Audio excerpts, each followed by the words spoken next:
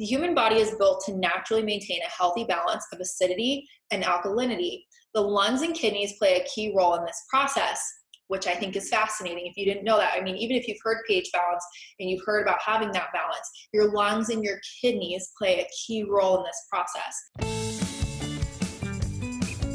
Empowering you organically, delivering content you trust with results you love. Welcome, everyone, to another episode of Empowering You Organically. I am your host, Jonathan Hunsaker, and this is my co-host, Terry Trevenin. Hey, everyone. So today we're going to talk about the pH balance in your body, whether it's more acidic or alkaline, and the importance of having a more alkaline body, and just some of the fruits, some of the vegetables, some of the foods that you can eat to help encourage your body to be in a more alkalized state. Yeah, so let's talk a little bit about what pH balance is. Your body's pH balance, also referred to as its acid-base balance, is the level of acid and bases in your blood at which your body functions best. So before we even dive a little further, one thing we talk about a lot on the podcast is every person's body is unique. I find it very interesting in this day and age that there's so many one-size-fits-all solutions, if you will, for health that a lot of people will push, when in reality, you can test things like your pH balance. You can test things in your blood, in your stool, in your gut, and it looks different for all of us. And I think it's really important when we're having this conversation. This is one of those aspects where you can really dial this aspect of your body in ways you probably haven't thought of before. So you're going to learn a little bit more about that today. So let's continue on the pH balance. So the acid-base balance, acids and bases in your blood at which your body functions best. The human body is built to naturally maintain a healthy balance of acidity and alkalinity. The lungs and kidneys play a key role in this process, which I think is fascinating. If you didn't know that, I mean, even if you've heard pH balance and you've heard about having that balance, your lungs and your kidneys play a key role in this process. A normal blood pH level is 7.4 on a scale of 0 to 14, where 0 is the most acidic and 14 is the most basic. So let me say that again. A normal blood pH level is 7.4 on a scale of 0 to 14, where 0 is the most acidic and 14 is the most basic. So putting that in context, a normal level is 7.4. You really don't want to be all the way down here or all the way up here unless you're trying to achieve something and going one way or the other, which that's a whole conversation for a different day. But you want to mostly be at that normal state, that normal range. This value can vary slightly in either direction, and that comes into play in a lot of different things that you do with your health and that you put in your body and things like that. If the lungs or kidneys are malfunctioning, your blood's pH level can become imbalanced. Disruption in your acid-base balance can lead to medical conditions known as acidosis and alkalosis. Both conditions require treatment from a medical professional, not simply dietary changes. So we're going to talk a little bit later today about some things that you can use in your nutrition plan that help with a balanced pH and some of the benefits of those. But if you get too far one way or the other, and you face one of these conditions, the acidosis or the alkalosis, you have to seek medical treatment to get back into a normal balance. I mean, oftentimes that happens because we're out of balance to begin with. We've been eating a certain way for so long. We've had a certain lifestyle, a certain exercise regimen or lack thereof that's caused us to go one way or the other.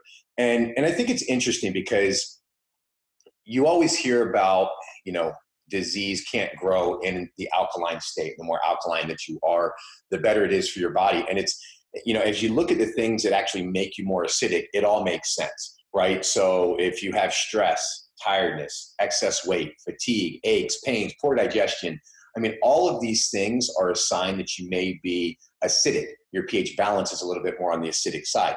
And there's all kinds of things like more base waters, right? They're alkaline waters that are out there. You'll see those in the store, and they're 8.0 or 9.0 alkaline water. There's companies out there like Enagic and Kangen that make these alkalized machines that you can hook up to help alkaline the water. And they put all kinds of claims with that. And I'm not going to say that it's one way or the other. It's probably not as magical as they're saying it is. But there is benefit to alkalizing your body more and your blood, and eating those foods that, in my opinion, they kind of calm the body down. That acid is, to me, more of a heat base, more of a hot energy. Whereas if you alkalize it, it's more of a cooler, more of a calming. And that's what we're going to find in the vegetables that we talk about, the fruits that we talk about, that help make your body more alkaline. Yeah. And one other thing to talk about, let's get into the aspects of your body that this really impacts. So first and foremost, the cells inside the body are often affected by the pH level. At the cellular body or level in our body, the changes that happen, the things that can occur really matter a great deal. And again, that's a whole conversation for a different day as well. But at the cellular level, we can do a lot of things to impact our body. pH level is also tied to the cells in our body. So really having a balance here matters. What's the role of pH in our everyday life when it comes to breaking it down for our body? So the first place is the digestive system. Hydrochloric acid is produced in the stomach and helps digestion of food without causing any harm to the stomach. If it gets too high, there's pain and irritation in the stomach. So having that balance helps you to have a healthy digestive system overall. The second one is acids cause tooth decay, which I know a lot of us would like to keep our teeth as long as possible. Sugar is degraded by bacteria in the mouth, and acid is formed. When the pH is lower than 5.5, tooth enamel is corroded. Our saliva is slightly alkaline, so it helps neutralize some acid. Which, let's just stop and think about that for a minute. Our bodies are so amazing. The way that all the things work together, how your saliva can help neutralize some of that acid, like just amazing what our bodies do.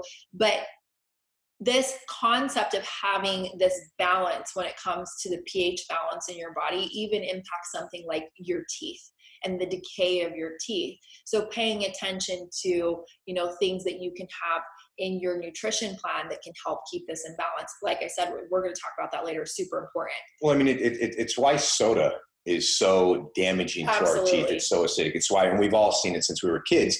You put the tarnished penny inside some Pepsi or Coca-Cola or something else, and it comes out shiny clean. And so just imagine what that's doing to your teeth. Imagine what that's doing to your body as you ingest the sodas and things like that. You mean soda's not good for you? No. Oh, that's what all the marketing says. Don't even get me started on a soda tangent. Don't even get me started on the soda tangent. We drink very minimal soda here at our house. There's just not only for your teeth, but so far beyond that. I mean, the soda companies do such a good job of marketing soda. But I mean, you can go to 7-Eleven and get a super big gulp, 64 ounces for like $1.99. Talk about quenching your thirst. I know, right? It's a little sick, right? The cheapest way to good health, right? You know what I love is, and I've seen this is at KFC, Kentucky Fried Chicken, they have something at the drive-thru that says, upgrade your drink to 64 ounces and we'll donate $1 to childhood diabetes, right? Like what are we doing here? So if you upgrade your drink to 64 ounces of soda, they're going to donate to what's causing the childhood diabetes already. And don't worry, I actually didn't go through the drive-thru. I've just seen pictures of it. So that is not, I don't think that's real chicken. Whatever you say. Okay, but honestly, let me just say one more thing on this tangent. Those, like, not just those drinks, but you can go to the gas station now and get those drinks that are like this big and this big around, and then you fill it up with soda. We're talking about tooth decay, bacteria and sugar coming together in your mouth. Like when they show the diagrams of how much sugar is in one of those big things, it's like there's no question why we're where we are with health.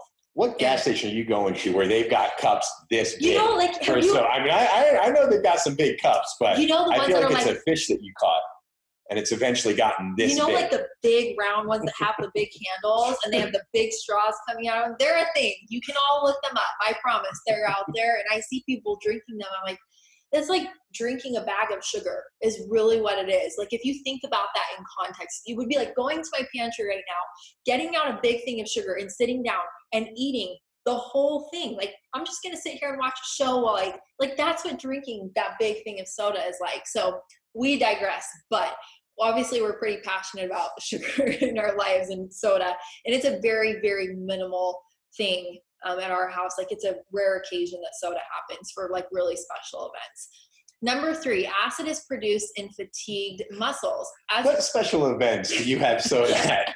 I'm sorry. I'm just curious. I mean, I understand if you need a little soda to mix with your rum, We didn't right? That makes this. sense. But I mean, what special events call for soda? I don't know. Like when I take my kids moving, they're like, "Can we please have a soda?" We never have soda. No. Can we just have a little soda. Now you want to make them sit for 2 hours and you want to give them a cup full of sugar and that's going to be an easy experience? Okay, well, I could give examples, but this will be a tangent we'll never get off of. So, sorry about that. Number 3, acid is produced in fatigued muscles. As a result of physical exercise, stiffness and pain in the muscles starts due to the formation of lactic acid. This reduces the oxygen supply in your muscle. And fatigued muscles, not something any of us want to have. I mean, we want to be functioning full capacity, feeling well all the time. Fatigued muscles just means a fatigued body. It means a lot more pain. Like it's that stiffness. There's just so much that goes into that. So you want to make sure that you're supporting yourself. If you're fatiguing your muscles, first of all, if you're fatiguing your muscles and you're not doing things to like support that and to really help your muscles and your body recover, you're not, that's really tough on your body from a working out perspective. But overall, we need to be doing things to really support those fatigued muscles just day in and day out. We're using our bodies, we're moving. We really need to make sure we're replenishing that and really working on that. Absolutely. And I think it's one of the things that discourages a lot of people when they first start working out, first start lifting weights, is that pain that comes with it. And it's like, I don't want to feel like this every time after I work out. Your body will build up a lactic acid threshold and you'll be able to handle more and more of it. And it's actually a good thing. It's the same thing with stress. You're kind of stressing your body a little bit. So don't overdo it to where you can't move the next day. But over time, over the next week, 2 weeks, 3 weeks, 4 weeks, you have less and less of that pain, less and less of that lactic acid buildup and the pain that comes from it because your body does adjust to it. And that's a good thing. It helps your body deal with stress better. Because that's what working out is. You're slightly stressing the body. And if you just increase it a little bit every day, every week, it allows your body to actually manage stress even better. Yeah, and there's actually a lot of, and this isn't the purpose of this particular podcast, but I will say that there are supplements out there to help with recovery after working out and to really help muscle recovery and other functions of your body. So maybe we'll do a podcast on that here in the near future because I love to work out and I love to get that muscle fatigue in and lift weights. And there's a lot of natural supplements you can take that not only aid in that recovery and building up strong muscles and things like that in your body, but also have other benefits as well. So maybe we'll talk about that in a future podcast. For those wondering, a branched chain amino acid Sure. is phenomenal. Now, I know there's a lot of people that say, hey, do BCAAs help muscle growth and all that? There's no studies that actually prove that, but there are studies that prove that branched chain amino acids can help the recovery of your muscles and the soreness of your muscles. So if you're just getting into working out, if you're finding that you're getting more sore and fatigued, consider a branched chain amino acid drink or even capsule to take right after working out. That'll help. Yep, absolutely. So let's move on to something I'm excited to talk about, food. I love food so much. I'm a big foodie and I love to cook. I love to go out to eat at really great restaurants. I like to eat local. I just really enjoy food and what it means bringing people together and how it makes us feel, especially when we're eating in a way that helps us feel healthy overall. Interestingly enough, ingesting foods which are considered acidifying foods as dairy, processed sugar, meat, alcohol, coffee overloads the ability of your body to neutralize all the acids. So as I just mentioned, food can be something that's really great and it can help us in our overall journey to health. But we have to be careful in what we're putting into our body. If you want to obtain a well-balanced pH, you must have a proper diet and nutrition. it is wise to follow a detox plan, which can greatly help the detox process. We just talked about this in a podcast a few weeks ago, where you can do a daily gentle detox with the right herbs and right plants, mixing them into a tea or into a supplement where you can get them into your nutrition plan that help aid in the detoxification of multiple organs in your body, that help to detox all of the garbage out and help your body to stay healthy. So that's one way that you can do that. A diet consisting of foods high in alkaline, proper supplementation, hydrating the body properly can aid in the body in detox as well. So there's a lot of things that you can do here to keep yourself in that normal pH balance range that you want to be in. Well, I think that it's really an interesting point, because we talk about detoxing daily. And yes, our bodies will naturally detox. And with how much toxins there are in the environment, we should do whatever we can to help support our bodies in just detoxing more efficiently. And I think one thing that people don't always consider is how detoxifying greens are and green vegetables are, and specifically green juices. Even our organic greens, our dehydrated green juice powder, consuming that on a daily basis, not only is it good for all the nutrients you get, but it's great as a daily detox. We do have a daily detox powder as well that's filled with some other greens and herbs that are made to detox. But even something like our organic greens, if you can't get your daily juice, is phenomenal for just that daily detox. And it helps alkalize the body as well. Yep, absolutely. So let's talk about the good stuff. We're going to talk about both veggies and fruits today. And we're going to end with fruits because I love fruits. I love veggies, but I love fruits even more. So we're going to talk about veggies first and close out and save the best for last, in my opinion. If you have a condition that requires you to watch the alkaline and acid levels of your food, then you'll be curious, what are those alkaline veggies you can add into your diet? So here's a few that you can add in. We have cauliflower, and we're going to talk about a few things around each of these, but let me just list a few of them and we'll go back and touch on a few things. So we have cauliflower, we have radishes, we have lettuce, we have carrots, which I love, and celery. We were joking before we did the podcast, I would eat my celery with peanut butter. Which is acidic, so don't do that. Cancel it right out. But at least I was being honest. I like my organic peanut butter with my celery. I just do. And then I'll drizzle a little honey on there while I'm at it. True story. Anyway, but there's a lot of benefits to these veggies that you can add in. Not only do we have these benefits from an alkaline perspective, but there's so many benefits to eating vegetables outside of that.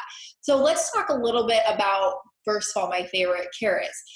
They have long been associated with the improvement of eyesight, and studies have shown that carrots can prevent some forms of muscular degeneration that are common as humans age. It's a high fiber vegetable, and it's got a starchy, fibrous body. It's high in let me say this the right way, pantothenic acid, folate, potassium, iron, copper, and manganese, and has excellent antioxidant properties, which we've talked about many times. I love carrots. I love that my daughters love carrots, by the way. When I'm trying to struggle to get them to get all the greens that they need, and although carrot is not green, I get it. I still consider it one of those vegetables that they need. They eat carrots at every dinner.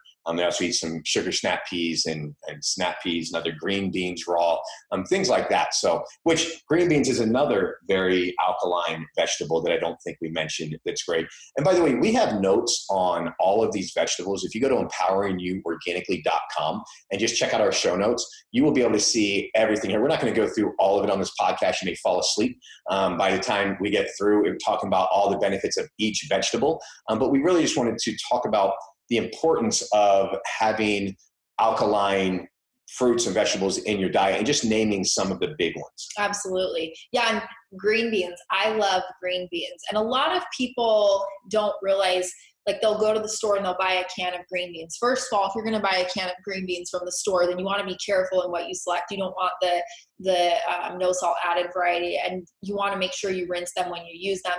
But you can go over to the fruits and vegetable section of your grocery store, the produce section, and you can buy bags of green beans. And all you have to do is cut off little ends, and you can eat them raw. Sometimes I just eat them raw. It's not everybody's favorite way to eat them, or, you can steam them with a little bit of water. It takes away some of those benefits when you steam vegetables, but it's better to eat that than to sit down and eat a bag of Twinkies, right? I love green beans, and I prefer to get the fresh green beans that you can get in the produce section. And I think they're one of those veggies that a lot of people kind of look over like, oh, I'll just get some cans of this, or, oh, they don't really think about that. But my girls and I love green beans. It's one thing that's like almost always in my fridge. They're really, really effective at reducing risks associated with heart disease. And they're also another great source of antioxidants, which we also know that we need. So yeah, so many amazing things about vegetables. We have all the minerals and vitamins that come along with them. A lot of these vegetables that we're talking about when it comes to your pH balance and alkaline today, they help with liver function. They help with lowering your cholesterol. They help you with your eyesight. I mean, just so many things that we need in our nutrition plan and that we need to incorporate into what we eat so that we can have a healthy functioning body. Absolutely. One last one just to touch on really briefly is just celery. What's interesting about celery, it's so high in fiber, it actually requires more calories for you to break it down and digest it than is actually in the celery. So if you are watching your weight or you're looking for something to fill up on, you will actually lose weight by eating celery.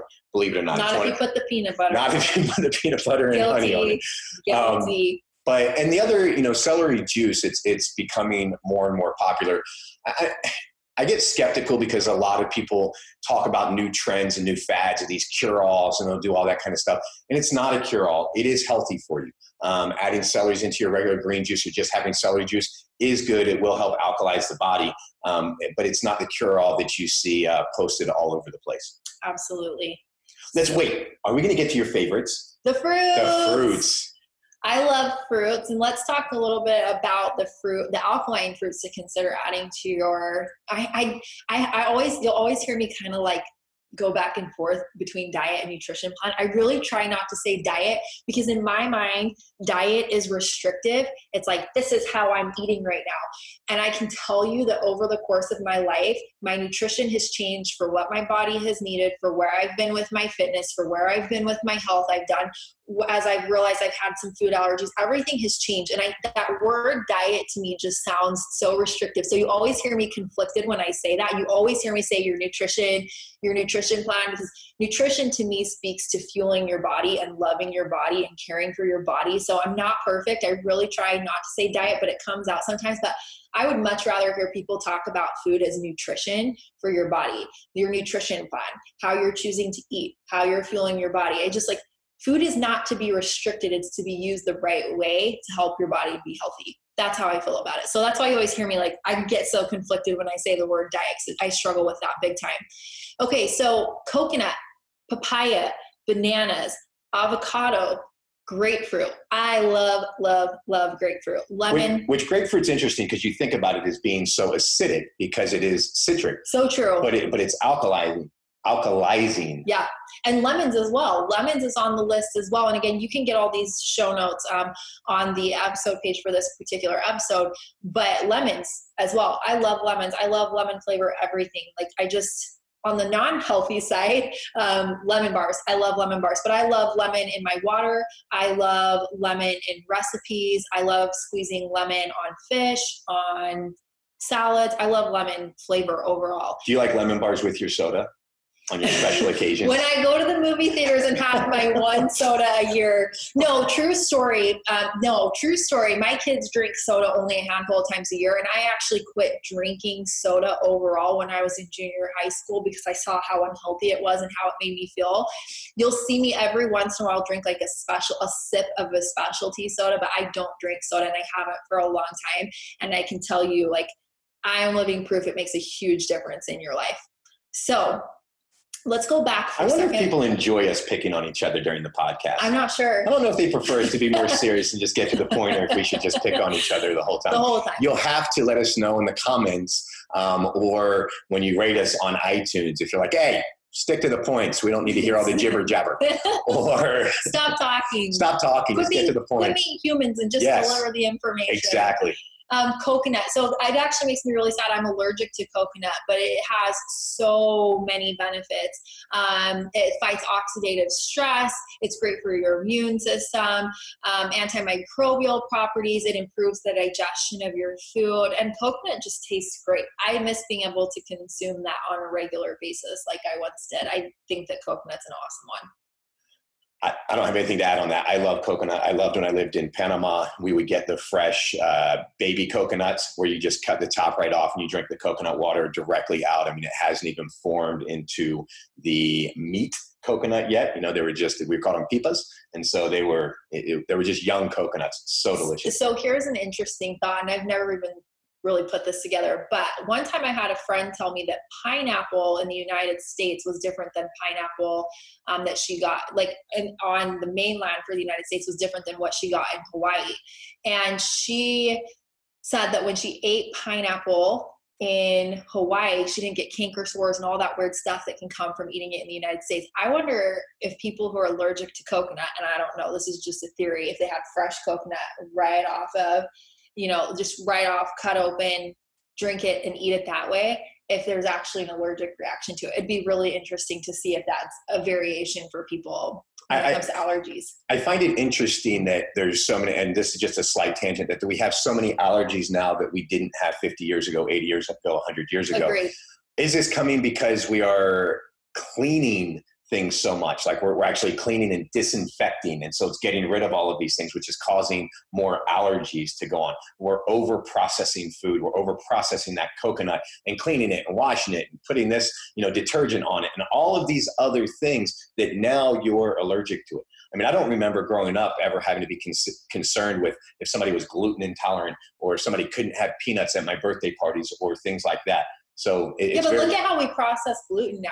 Like we could go on a whole tangent about this, but look at how gluten impacts people. But one of the things that you should look at is look at what we do to the wheat that we use in breads now, processed, bleached, but it's not even a normal state that people. Well, the ancient grains wheat, used to be high in protein. That's why you can watch and read about how people would have a loaf of bread and that was part of the meals because you got a lot of proteins in it. We've changed the genetic makeup of wheat so much over the time that it's not what it used to be at all. So I just think it's interesting if coconut fresh from somewhere where it's actually meant to be grown would be different than just eating coconut. It's just a theory I have. Be interesting to test it out. Okay, so next thing, avocado. I love avocados. I love them in guacamole. I love them on salads. I love them on sandwiches. I love them in everything. I absolutely love avocado. High in fiber and can help to lower your cholesterol. Has massive amounts of vitamins and minerals to help nourish your body as well. And its healthy fat is approved in the majority of diets and can fill you up in between meals. So this is a fat that you want.